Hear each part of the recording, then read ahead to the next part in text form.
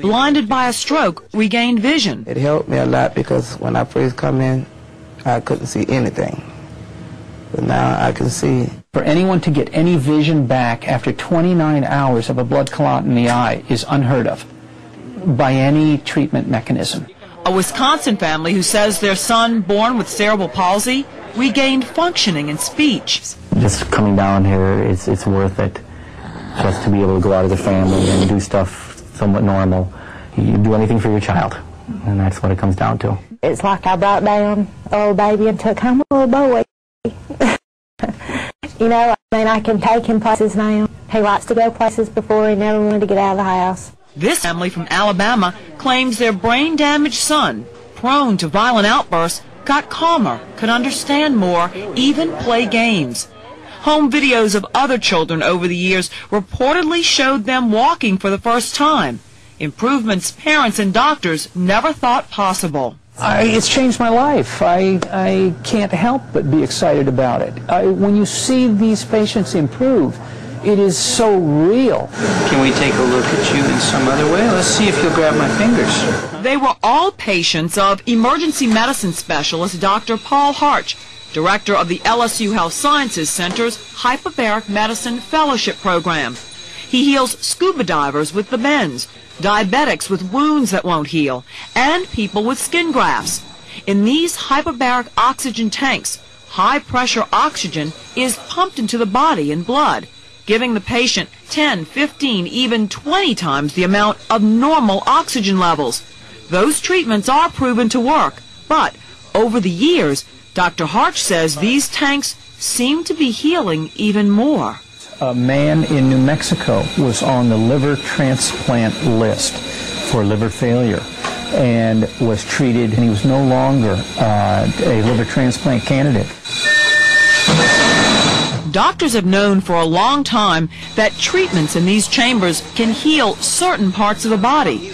But what has made Dr. Harch controversial is his belief that the brain could be treated too, including autism, learning disabilities, strokes, brain damage from radiation treatments, Alzheimer's, alcoholism, Parkinson's, multiple sclerosis, Lou Gehrig's disease, dementia, lupus, fibromyalgia, chronic pain, heart disease, erectile dysfunction, asthma.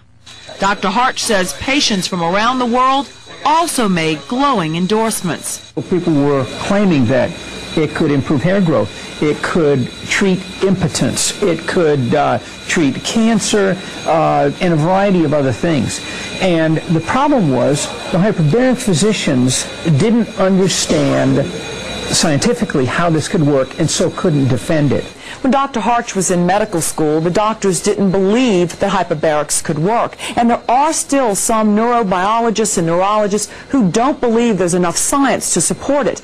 That's why he wrote a book to the public, because he believes there is enough science out there that proves that it works, and so he wants people to start knowing about it. In fact, he has gone to the military and offered to treat some of the soldiers coming back from Afghanistan and Iraq free to show them how well it works on traumatic brain injury. This is non-invasive, don't have to open up. Dr. Harch is in Washington, D.C. this week talking to lawmakers about funding in the new budget for a multi-site study near VA medical centers, with LSU Health Sciences Center here in New Orleans as the primary site, so he can treat soldiers' brain injury with hyperbarics while gathering scientific evidence. Some veterans groups are behind him. Make the necessary appropriation for a pilot project that will treat traumatic brain injuries in a little different manner. Dr. Harch says in the hands of a professional, daily controlled and specific doses of this high-pressure oxygen act like a healing drug, stimulating stem cells to repair tissue with few side effects. And some local experts at the LSU Neuroscience Center agree, pointing out that emerging published scientific studies from around the world are beginning to back his observations in people, and animal research where for the first time memory loss was reversed. It's science that is still emerging, but Dr. Harch says he will continue to use it now. If a relative has a stroke, do you insist that they have hyperbaric oxygen after you stabilize them?